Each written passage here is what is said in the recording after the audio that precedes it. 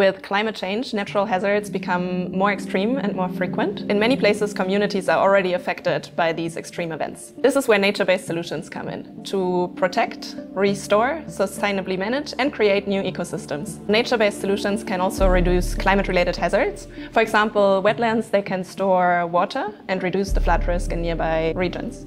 But if nature-based solutions are so effective, why are they still underfinanced?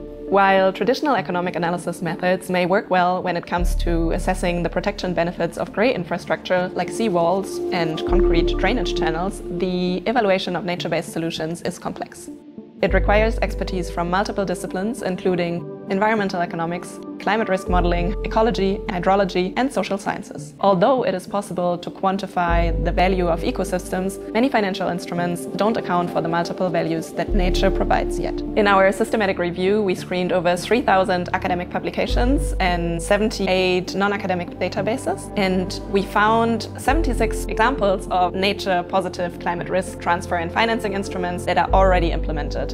An example of such instruments can be found in the US, where the National Flood Insurance includes a community rating system, where if a community reduces the flood risk, for example through green spaces or early warning systems, they can get a reduction of their insurance premium. There's also performance-based instruments which support nature-based solutions. In 2016, the local water authority in Washington, D.C. issued an environmental impact bond. That bond was performance-based, so it means that repayments to the investors depend on the actual achieved ecosystem services, in this case, water runoff reduction. We also found examples of debt instruments, like a debt for nature swap. The first one issued in mainland Africa of these instruments was in Gabon in 2023, where the government of Gabon agreed on a transaction with the Nature Conservancy and the Bank of America, and they basically exchanged $500 million against a commitment to conserve their oceans and coastal ecosystems.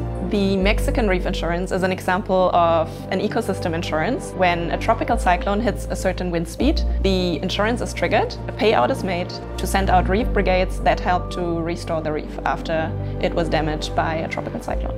While this is a great start, I think it's a far cry from closing the nature and adaptation finance gaps. The State of Finance for Nature report, published by the UN Environment Programme, estimates that global annual investments in nature would have to almost triple to achieve climate, biodiversity, and land degradation neutrality targets by 2030.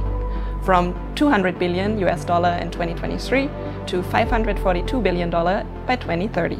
Private financing only accounted for just 18% of finance for nature in the 2023 baseline.